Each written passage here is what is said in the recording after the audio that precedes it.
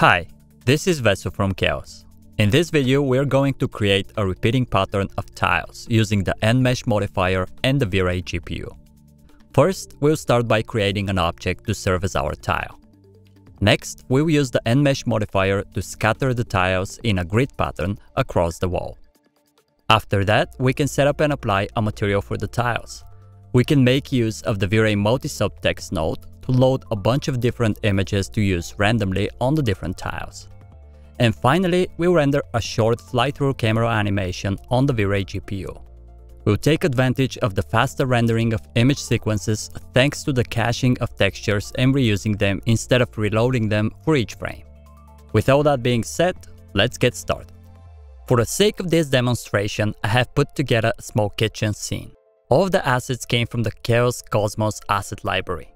The lighting is a generic V-Ray sun and sky system. So instead of having just a plain white wall behind the kitchen counter, we can create a wall of tiles, which would make our room here look more interesting. Now, you can create any kind of object that is of repetitive nature and use the Enmesh modifier to tile it around, or in other words, create a repetitive pattern. There are even some preset patterns in the Chaos Cosmos library under the Enmesh pattern category. There are all sorts of wire fences, brick patterns, even sofa cushion patterns. We can of course make our own pattern if we need to, so let's do that. We can go for something really simple here. This way we can save on time, but feel free to experiment and create much more complex and interesting patterns on your own. I was thinking of having a relatively small-sized square-shaped tiles. Each of them could have a different image printed on it. So this way it could look like some sort of mosaic pattern going on when looked from a distance. We can start by creating a simple box primitive. Set its size to, let's say, 5 centimeters for the length and width, and give it like half a centimeter for the height. I'll convert it to an editable poly object and delete the polygon on the bottom, since it's not going to be needed. Great! Now I can add some edge chamfering by going into Edge mode, select all of the edges, and simply use the chamfer tool. I'll add a small chamfer amount and also increase the segments to 2. Good! This will work nicely for our tile pattern. We need to make a plane primitive on which we're going to scatter the tiles. I'll go ahead and create a plane using the Auto Grid option. This way, I can automatically align the plane with the wall. I'll make it slightly bigger. Let's do 300 by 300 centimeters. I'll place it somewhat in the middle of the image and also move it slightly towards the camera. This way, it won't interfere with the wall behind it. Now, let's add a V-Ray Enmesh mod from the modifier list. I'll add the tile we've just created to the object section. In the Cropbox size section, the values for X, Y, and Z are exactly the same as the size of the tile object. We can extend the size of the Cropbox ever so slightly. This way, the tiles won't be placed right next to each other, but there would be a small gap between them. Also, let's enable the Use Mesh UVW mapping option to make sure we'll use the tile UVs instead of the ones of the plane. I'll make sure our render engine is set to V-Ray GPU and start the interactive rendering. Great! You can clearly see the grid of tiles that we've got. We can use the tiling U and V values located under the surface parameters rollout to change the number of tiles we get. By default, those values are set to 5, so the tiles are pretty big. Let's try out different values to see how they change. Maybe 15. Not bad at all. But as I mentioned earlier, I'd like relatively small tiles, so I'll increase the tiling even more to 50. Nice! That is about the right size. Let's go ahead and set up a material for the tiles next. I'll open the material editor and bring in a standard V-Ray material. As I have the Enmesh plane still selected, I'll go ahead and apply the material.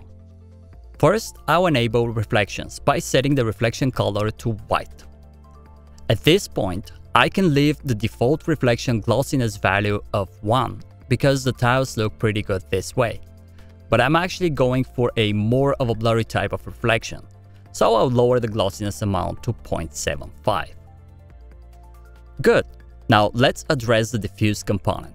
Currently, it has a mid-grade value, but what I'd like to do is randomly use different images on the different tiles. To accomplish that, we can use a V-Ray multi-sub text node and plug it into the diffuse slot. The multi-sub text node allows us to randomize solid colors or textures on each object or face or material ID and so on. That's perfect for our case here because that is exactly what we're trying to do. We can adjust the number of available slots, it has 20 by default, and then plug in the texture nodes accordingly. Loading a bunch of textures one by one could be incredibly frustrating and inefficient, so we can take advantage of the batch load functionality built into the multi-sub text node. I have a folder filled with just random images of coffee related stuff, so I'll select all of the images and load them. Great!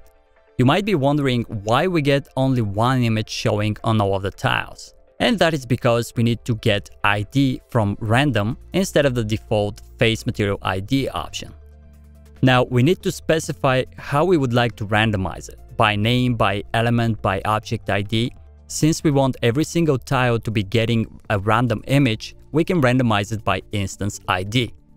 And there it is. We can randomize the hue, saturation, and gamma as well, if that's the look we're after. It could lead to some interesting results, but in our case here, I'll keep it simple.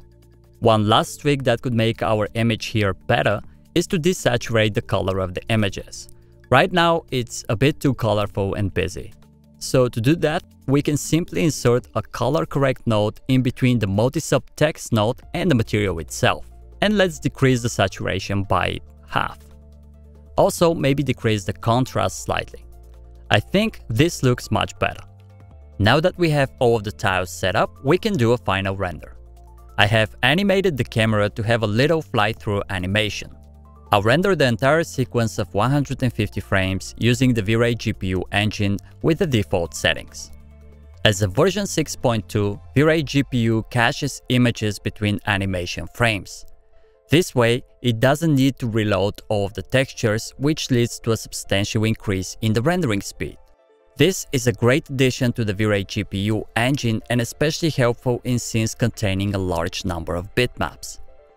This animation sequence of 150 frames has taken 5 hours and 2 minutes to render on a single machine using one NVIDIA RTX 4090 GPU. For the sake of comparison, I have rendered the same sequence on the same machine using a version of V-Ray prior to 6.2. The result was 10 hours 28 minutes to complete. So that is a great speed improvement. In this video, we went over the process of creating a repeating pattern of tiles using the V-Ray Enmesh Modifier. We started with modeling a simple object to serve as our tile. After that, we proceeded to setting up the V-Ray Enmesh Modifier. We've created a material for the tiles in which each tile was getting a random texture. We've used the Enmesh modifier to create a wall of tiles, but we could use it on any curved surface as well to create much more complicated objects. I've used the tile we've just created on a small elephant figure to demonstrate one use case. You could use it on all sorts of objects such as clothes or curtains where creating a weave pattern would be a challenge otherwise. Finally, we finished by rendering an animation sequence using the V-Ray GPU render engine and took full advantage of the new functionality of caching bitmaps between frames while rendering animation. I hope you've enjoyed this tutorial and found it useful and helpful. Thank you for watching.